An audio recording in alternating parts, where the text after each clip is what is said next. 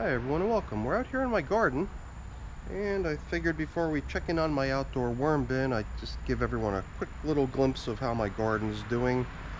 Last year I did prepare an entire series of videos updating how I built and then maintained my garden all season long, but this year I just decided that was a bit too much work and that I was going to skip it this year. But nevertheless, I'm still gardening, putting all my worm compost to good use out here. But our real reason for coming out here today is to check in on my outdoor worm bin. So now it's been a week since we last checked in on this container, and frankly I don't think it's going to be necessary to feed this bin. Sorry, I'm just trying to take care of a predatory creature that I saw roaming around in here. It's a centipede, fast mover. They do prey on the eggs, I believe, or cocoons of worms, so they're not the best thing to have inside of a worm bin, but we are outside, so it's fair game. I think I even saw a cricket in here before. But I don't really think we're going to be feeding today, because I did provide a fairly generous portion of food last week, but it was an interesting thing. But I think a lot of people might want to see how it's progressing after 1 week's time. So let's get the camera in a little bit closer to see what we've got. The container that we've got this bag propped up on is the old garbage pail that the outdoor worm bin used to reside in. That just gives it a little bit more height so I don't have to lean over, and just a little bit easier for the camera to get a view of what's happening in here.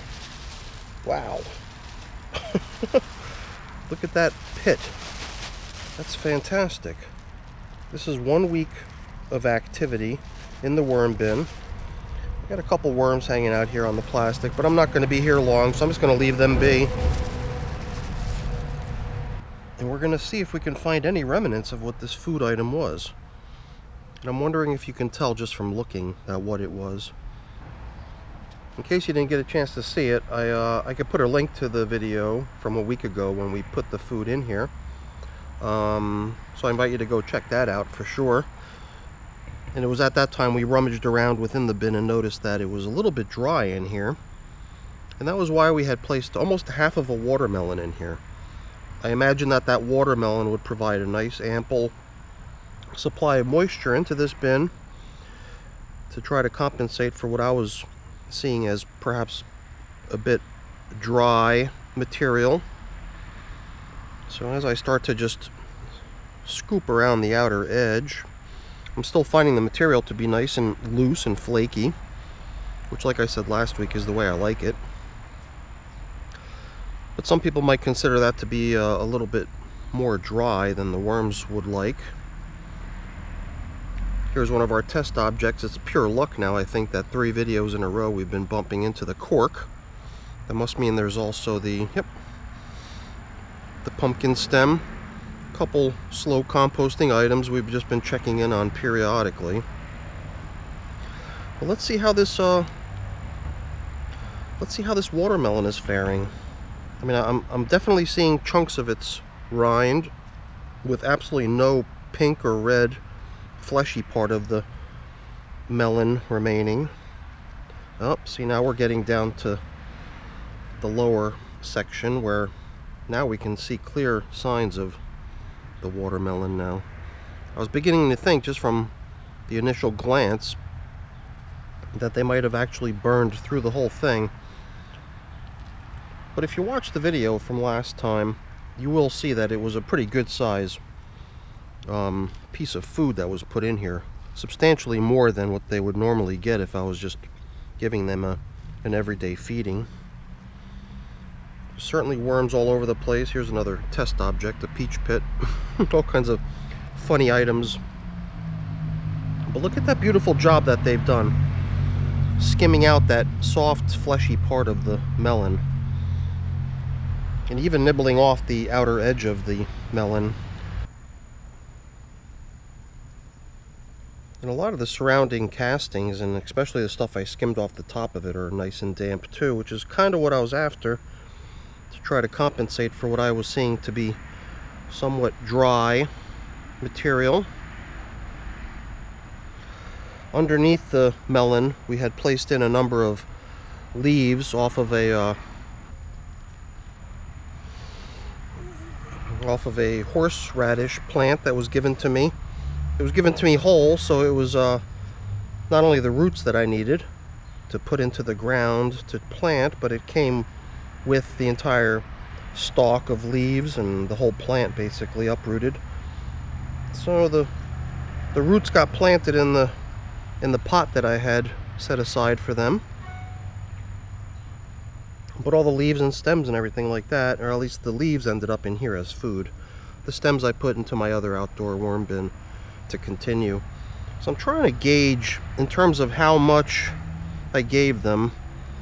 And you could sort of see the cut here, the cut here. So if it had been a full half of a melon, it would go sort of like this, but there was a wedge carved out of it. So it was maybe about, maybe a little bit less than a half that was given to them. But they are making really terrific progress on this. And obviously this is the place of interest. This is what they're definitely digging right now, but there's also definitely leftovers of the leaves and stuff they received from last time. So I really didn't anticipate the need to feed these guys. I was just really interested in seeing how much of a dent that they would have put into this melon that I gave them a week ago, and they're definitely doing a great job ripping it to shreds. And those castings that we saw in the beginning left behind were just gorgeous too. So I'm wondering if maybe the one thing that I could throw in here might be a handful or two of bedding, and I could just go grab a pile of leaves from a little pile that I see over here next to me in the corner, piled up against the fence. And I think that'll serve as pretty good bedding to throw in here to go hand in hand with the food that they've already got. So why don't I go ahead and grab some of that, and we'll throw it in here. Well, it's definitely a nice, generous portion. And I'm sure it's not going to obstruct the worms from getting at what they're really interested down below, which is the melon itself. My hope is that along the way they'll also dig into the leaves. And I'm wondering now, if we wait another week, what can we expect? I have a feeling that there's really not going to be a great deal of that melon remaining when we get back in here. So we'll cover things back up here the way we found them. I haven't really been taking much care in keeping these test items in any particular place, but what the heck, as long as they're here, I'm just placing them right over where the feeding zone is. Then we can start returning some of these castings to the pile. I love this material. I just really like the loose flakiness of it, because in contrast, in my indoor bins, I've got way too much moisture in my bins, and they're just kind of sticky and muddy. But here, the stuff doesn't stick to your glove. It just pops right off, doesn't stick to itself. This is really what I wish all my bins looked like as far as the consistency of the castings. So I'm glad we checked in when we did, because I've got a feeling that if I had waited, say, till day 10 after giving them that melon, we may not have seen very much at all. But at least this way we're able to see a good portion of the melon. Maybe a quarter of what they were, maybe a third of what they were given originally still remains.